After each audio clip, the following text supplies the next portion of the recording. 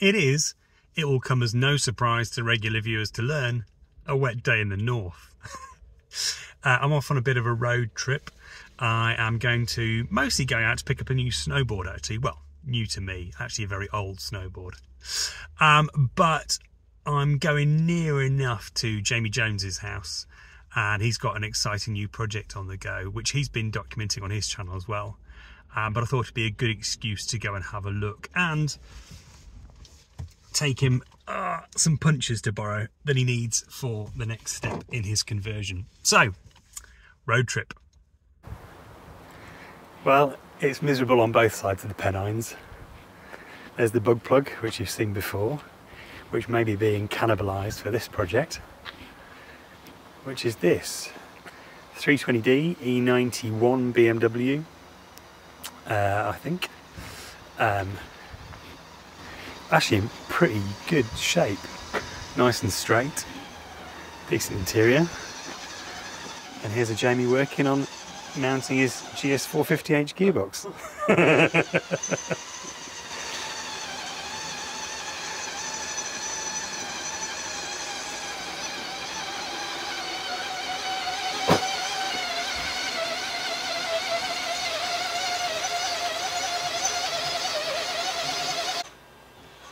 Advice on the floor while standing on it.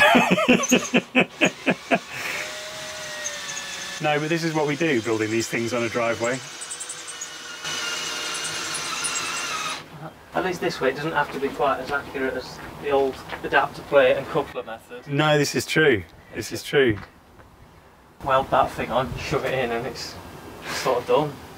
So this is an old clutch plate cut down with a couple of box extensions on it, which is going to be against the plate, and the clutch plate just holds the input shaft still, basically, doesn't it? Yeah. So all of the power of the motors goes to the output shaft. Yes. Out here, and then if you can get the right size grebo and everything lines up in terms of your length. There's a pun in there somewhere. Yeah. I'm missing out on the puns this week. Then you can. It should be a straight swap. That's the idea, anyway. And absolutely loads of room. I know. Nissan Leaf motor for sale as well. Oh yeah. Quick ad. Anybody want a Nissan Leaf motor? Was that an EN57, I think? Yeah, EN57, and the Yaris inverter above it. Is that one that's in pieces? Yeah. Yeah. The lid is there, but I have been spinning the motor. Oh, look, big dark hole into which will go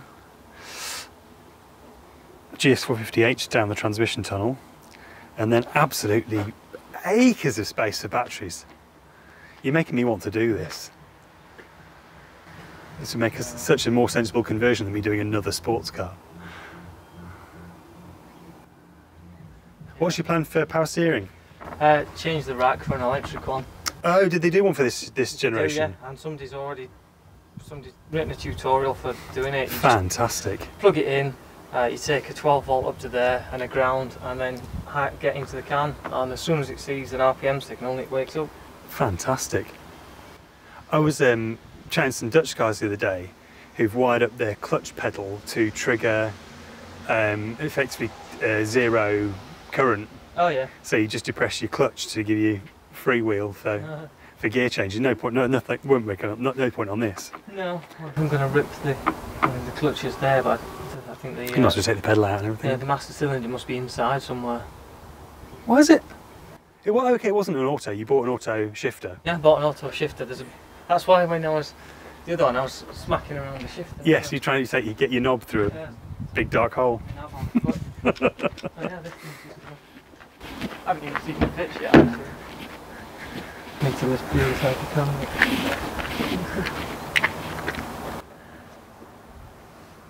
Guess that just... It's got to fit, surely. Somehow goes in there, I don't know how.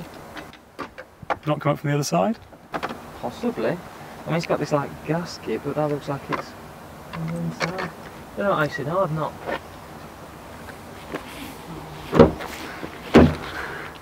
It's all very clean. This looks like this. That Looks like that extra bit of foam comes out.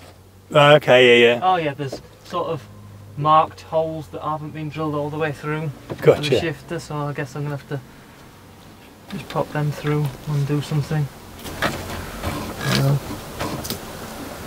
Go in there somewhere and just go and grab the trim.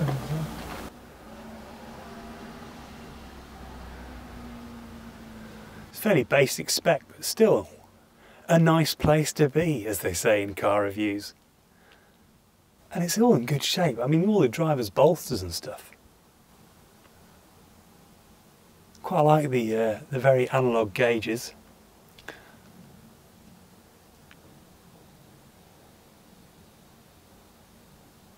That's pretty cool. Chrome trimmed like mine. Even got parrot Bluetooth in here. Very cool. I took the turbo set, that looked like new as well. Just say that again for camera. How much you paid for this? 450 quid. Bonkers. That is a hell of a car for 450 quid. I sold ancillaries and all that, so... Yeah? What'd you get for the cats? Not a lot, scrap value's gone down like 20 quid or something. Oh, really? Oh, has it just pissed out a bit of diesel?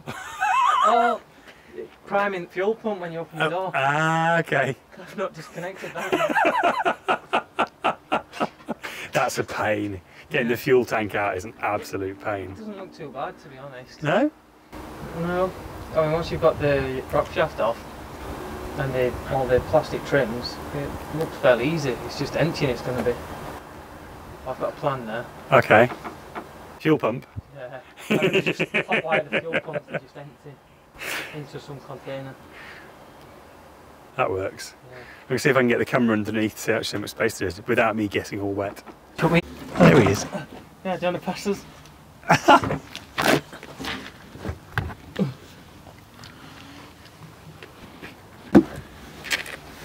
don't know what that is. That must be where toolboxes. I wonder if that's plastic. I wonder if that'll come out.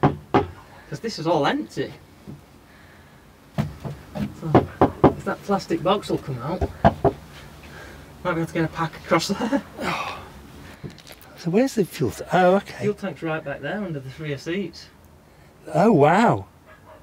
So yeah, so you got loads of room. it's a bit rustier back here than up front. Not bad though. Not bad.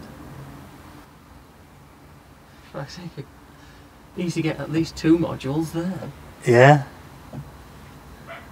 But if you got 24 or something up front, kilowatt hours, not modules. I mean, there's a limit to how much you need with fast charge. Yeah. 100 miles is plenty for me. It's about 36, isn't it, with comfort? Comfortably, I reckon. Yeah. Which is what I'm going for in mind.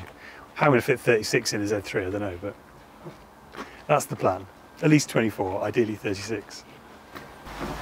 Basically just, that goes to the rest of the car. I didn't really have to cut anything, just unplugged. Yeah. And you got all your can logs before you started dismantling. Yeah. Unlike idiot here. You're not the first. No. Thank you to Andy, by the way. Having promised him, Andy Powell, having promised him can logs, he finally sent me can logs. Which I must get around to implementing. Useful little bottles, those actually, because they're quite easy to mount as well. I like the motorbike ones, you know, those little thin ones I've got in the Beetle. Oh, yeah, yeah. The 125, because they're quite small and you don't really need to expand that much, do they? You don't get that all. No, it doesn't, no. Yeah, they're like £7 each. What's your budget for this one? Is that public knowledge? I don't know. It's just whatever I can get hold of. What for Spencer bought? 450 on this, 250 on that, 350 on that. Yeah. 100 quid on DC and charger. I've got a CCS socket somewhere, I think that 100 quid. But I've been just buying bits over the last year or so. I've got all the bits to do a second conversion. I haven't got the time to do a second conversion. Oh, AC. Or the space for that matter. AC. Oh, that's an Outlander one, is it? Yeah. I think I've seen that before actually. It's been on my shelf about a year. But ready to go. Yeah. So pretty much I've got everything to finish. It's just time. It's in some ways you kind of want to leave the AC pump where it is. Be easier than bringing it up here, wouldn't it? I don't know. You could just tuck it sort of there, couldn't you? Although your inverter's going to be there, isn't it? I don't know where I'm going to put it. I'll have to wait and see. And yeah, once you've got some batteries in. Or mock batteries. You need a cardboard. Yeah, I've got a new condenser because that's got... That mounts to the radiator and everything, which obviously I've taken away. Oh, so yeah, you need to make some mounts for that. Make some mounts for that. Looks like there are some made out of leaves at the moment. Yeah.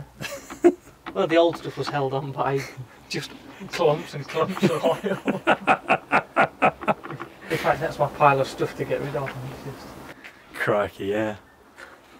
Wow.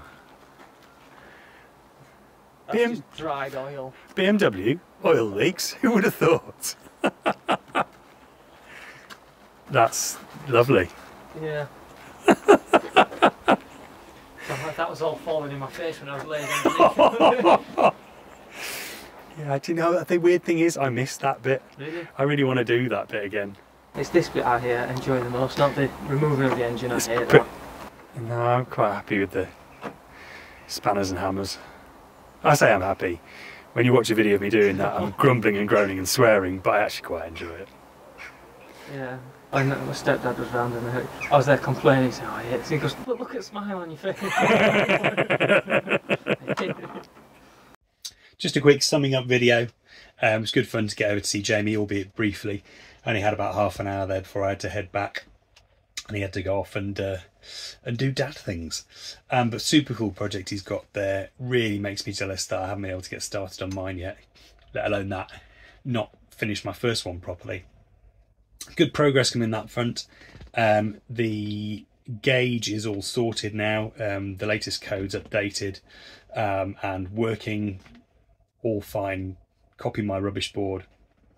I am going to try and do a PCB design for that to drive 2 gauges. Watch this space for that coming up. Various BMS/battery issues going on, which is preventing me getting a second pack in at the moment. But yeah, do you know, I'm just going to crack on with the fun stuff for a bit. Sometimes you have to step back from the things you can't do and do the fun bits. So I'm going to do a bodywork episode soon. As you've seen, I've got my gazebo up in the backyard now. I'm going to take the back clam off the car and do some work on that. So all coming up. Thanks for watching. Hope you enjoyed that. Catch you on the next one. Bye bye.